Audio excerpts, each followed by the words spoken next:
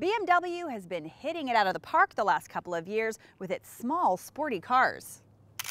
The BMW 1M was a car that looked killer and had real back-to-basics that inspired a lot of enthusiasts. Then about a year ago, we had a chance to drive the M235, which is soon to be called the M2 Fd. At the time, we called it the best deal in the BMW lineup. In fact, it was a bargain for enthusiasts. But now we have a real M car. This is the car. This is what we've been waiting for. But the question is it better than the less expensive M2 Fd?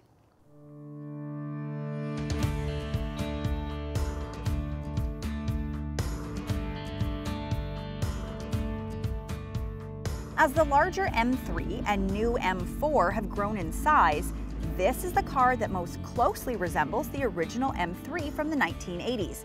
It isn't too big, it has the bulging fender flares and the attitude, but it's all wrapped up in a modern BMW, making it both practical and fun. The M235 and this M2 are not similar in price. The M235 Coupe, or M2 Fd for 2017, starts at just over $45,000 for a rear-wheel drive car, and this M2 starts at $61,000. The M2 Fd has 335 horsepower, this M2 has 365. So BMW is charging a large premium to add just 30 horsepower. It's not the same engine as the M3 or the M4. It's a modified version of the same engine that's used in the M2 Fd. It's a bit confusing, right? The real objective of this car over the less powerful version is to be a track-ready car with a bad boy edge, sold in limited numbers and to be more exclusive. But remember, exclusivity means more expensive.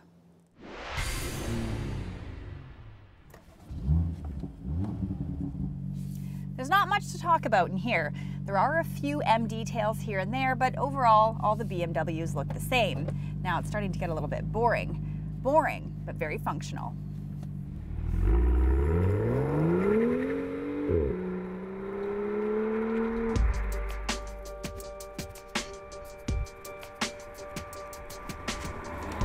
This car is about the driver, and the owner can choose between a dual-clutch autobox or a manual. Now the autobox is quicker.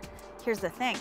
The M2 Fd can make a run from 0 to 100 kilometers an hour in just 4.6 seconds.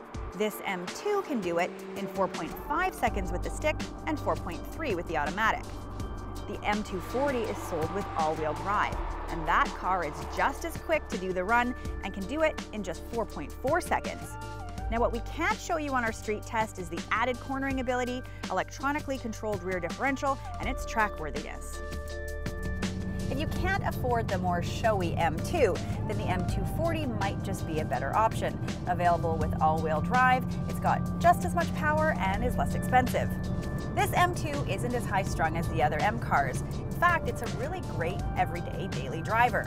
And you know it's an M car because it's super happy when you get it out on the highway and push it. It really likes to be driven.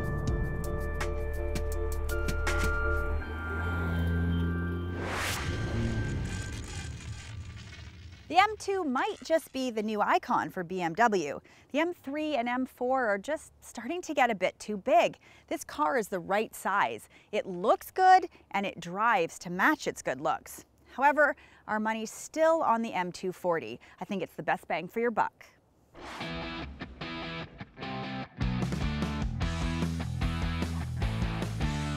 Looking for a new vehicle?